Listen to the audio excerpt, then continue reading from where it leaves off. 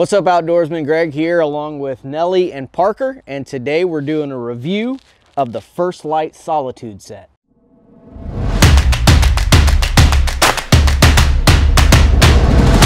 First Lite is a camouflage gear company that I really like. The stuff that they're putting out is super innovative.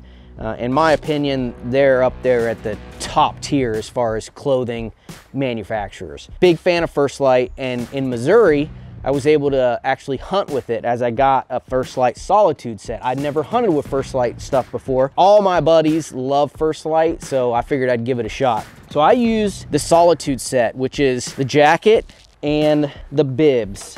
Both great pieces of kit. So I wore them on 2 hunts. One hunt was a morning hunt in the 20s, and one hunt was in the low 20s. I think the low was like 19, and then it got up to about 25 by the end of the morning. And then the second hunt was an afternoon hunt that was in the 40s. So 2 different temperature ranges. I gotta say, this thing performed really well. I am a minimalist when it comes to layering. I don't like to put on 18 different layers underneath to keep warm.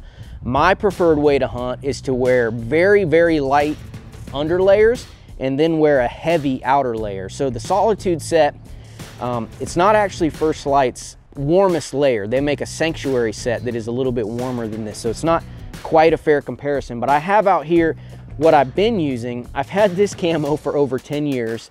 This is the APX G2 Whiteout from Russell Outdoors. I have the jacket and the pant, and this has been my cold weather kit for about 10 years. The Solitude Set is not quite as warm as the Russell APX G2 Whiteout set. Not quite. But then again, I don't know that it was designed to be. It was designed to be a little bit lighter than that. So they have the, like I said, the Sanctuary set that's more of a direct competitor with this. But this is my frame of reference, so my comments are kind of based on that, just so we get that clear. The Solitude Set, man, the thing that I loved most about the Solitude Set, when you have the jacket on, they have this system called the Kit Link system. So what you've got right here is you've got your traditional pocket, which they built a little cuff into the pocket. Freaking awesome. It just captures your glove as you put it in there, and it makes a little cuff or a gasket right around your hand. Awesome, that's the traditional pocket. But then they have this Kit Link system, which they also, they made the zippers go opposite, so you could find them in the dark. Pretty smart. The main pocket zips down, and the Kit Link system zips up to open it up. This thing is awesome. What it allows you to do is you could put your hands in here and access your bibs. The bibs have a built-in pocket here, which you throw some hand muffs in, and so now you eliminate your big hand muff that you would normally carry in and strap around your waist. You just open the pocket on your Solitude jacket, reach through the Kit Link system, come into here, put a couple of hand warmers in there, and that's really good for 2 reasons. One, like I said, it eliminates your hand warmer, so it's an extra piece of gear you don't have to carry. Plus, now the hand warmers, instead of being outside of your body in some sort of muff, now they're inside your main jacket, warming up your whole core. So you put your hands in here, you have access to your hand warmers, plus it's warming up your chest and your whole upper torso. It's freaking brilliant. I love the Kit Link system, it's awesome. I love the camo. I love how the pants, they have the pockets, instead of off to the side, like a traditional cargo pant would have it, down here, they've got it right on the front of your thigh, and it's 2 pockets. It's awesome.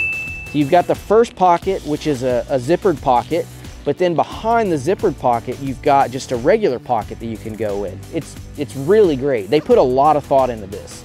Another thing about the bib that I really like is they're full zip.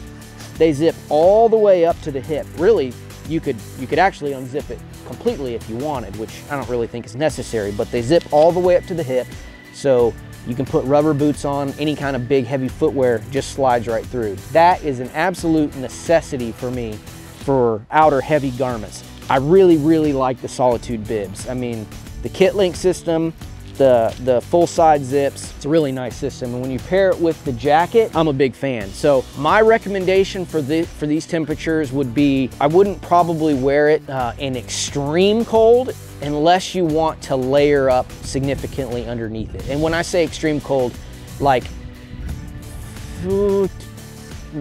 high teens and below. To me, the cutoff where I would not want to wear this would probably be around 15 to 18 degrees and below. I would pick something different personally, but I know there are guys that layer up underneath this thing and then they do it really well. It's just not the way I choose to do it. Really solid set for anything from high 40s down to the 20s. It's fantastic. It's really well made. First Lite does not mess around when they make their gear. They know how to make quality, awesome gear. So I definitely recommend the Solitude set and anything else from First Lite. These are the only couple pieces I have from First Lite, but I think I'm gonna get more because I really, really like it. Thanks for watching. Hopefully this helped. The Solitude set is definitely worth the money, and support First Lite. They're a great freaking company, and I love what they stand for and how they advocate for hunters and public lands all around the country. So big thumbs up for First Lite Solitude set.